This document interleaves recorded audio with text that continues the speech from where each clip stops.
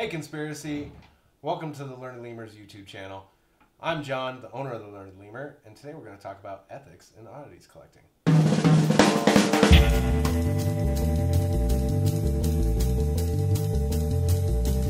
So one of the most common questions I get asked is if my skulls are ethically sourced. And some of the points we're going to go across today are going to teach you how to pick out a really good skull that fits with your personal ethics. A lot of these opinions today are going to be my personal opinion, and depending on how you want to collect and what kind of ethics you want to adhere to, hopefully this video will give you some information towards that. So we're going to be focusing a lot on skulls today, but a lot of the points we're going to get across also adhere to pelts and wet specimens and pretty much any natural history except for really fossils. A really good place to start out is nature find skulls. Animals die every day in the wild, either from predation, natural causes, disease, or even injury. However, nature find skulls probably won't always be your best quality skulls. If you're looking for a really good quality skull and a nature find skull, it's going to be pretty tough. Wild animals are opportunists, so they're going to look for a food source anywhere they can. Even rodents are going to chew on bone, remove teeth, and even drag parts far away from one another. If you're looking for a perfect skull, you're probably not going to find one in nature, although it's not unheard of. If someone's selling you a skull that looks like this and telling you it's a nature find, you should probably think twice. And it's really easy to lie about the ethics of a skull. Like, for example, hey man, is this skull ethically sourced? Yeah. While nature find skulls and even roadkill skulls can be a beautiful addition to your collection, they're not always going to be in the best shape. Unfortunately, the better the skull, the more questions you're going to have to ask to get to the root of the ethics of the skull. So if someone's telling you that their skull is very ethical because it was a nature found skull or even a roadkill skull, here's some things to look for. Roadkill skulls traditionally have a pretty significant amount of damage. I have seen skulls come in pretty good shape from roadkill, but it's not common. Nature find skulls will have signs of predation.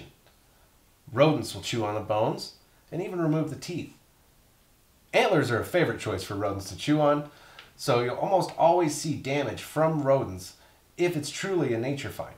So with a roadkill skull, traditionally an animal that passes away from being hit by a car is going to have a lot of damage done to its body. That damage can vary from cracks, breaks, missing teeth, even completely shattered skulls that have been glued back together. With nature find skulls, we can even see damage from freezing temperatures. If there's any kind of brain tissue left in the skull itself, when it freezes at night or in the middle of winter, it can even crack the skull wide open. You're going to see some pretty unique damage from nature find skulls. So, I know what you're thinking. Trappers. Awful. Terrible. Basically just trophy hunters.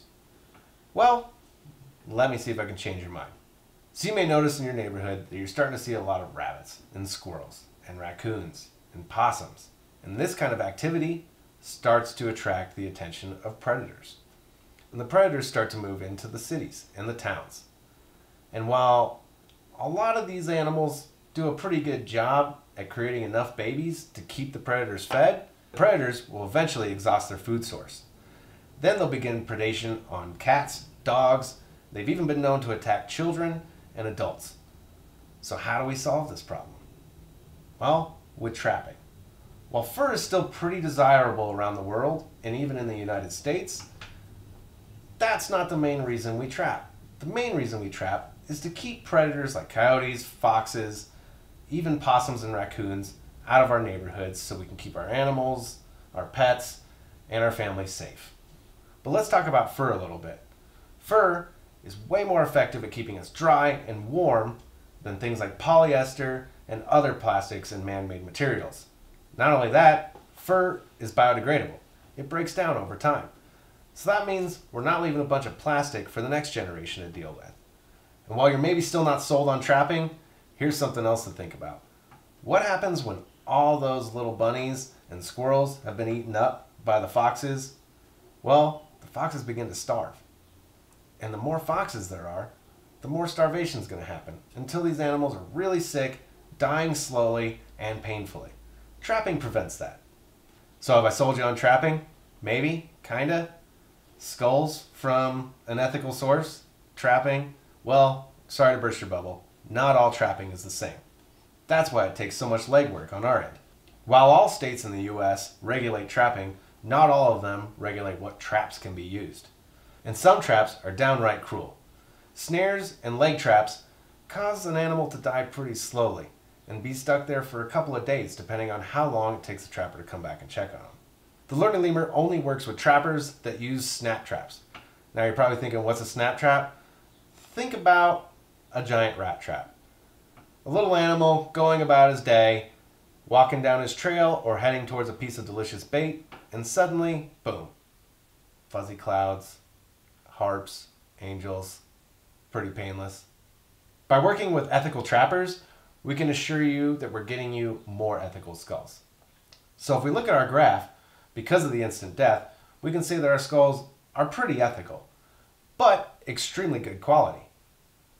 Again, this is a personal choice for you to decide on.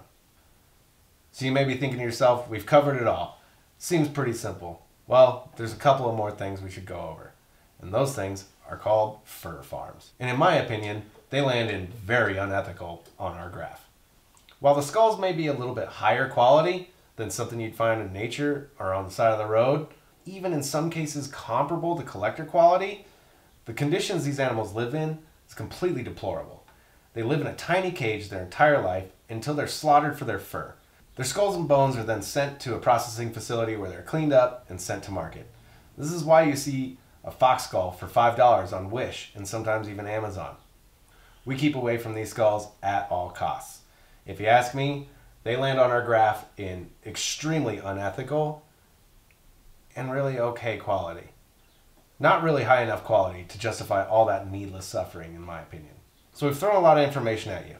And once you've determined your personal ethics for your collection, then we can really start looking into what kind of things we want to collect. And remember, these questions apply to furs, pelts, teeth, claws, taxidermy, wet specimens, and any kind of product that used to be an animal. So now that you've determined where your ethics lie with your collecting, we can go ahead and think about questions to ask. A really important question, and the first question you should always ask, are your items ethically sourced? Although we've already addressed that this is an easy question to lie to. Another really good question to ask are, what do ethics mean to your dealer? If they're dealing something unethically, or if they're just not up to your standards, it's okay to find someone that is. And lastly, trust yourself. We learned a lot here today, and if we didn't cover something that you're concerned about, feel free to ask questions below.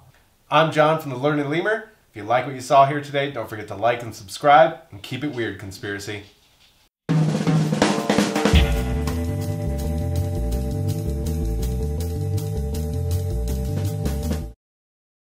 They'll sell you skulls all day. Don't ask how they got them. She's crying. Don't make me cry. Continuity, Becky. Okay. I think our theme song is going to need to be. I'm John from the Learned Lemur. I'm John from the Learned Lemur.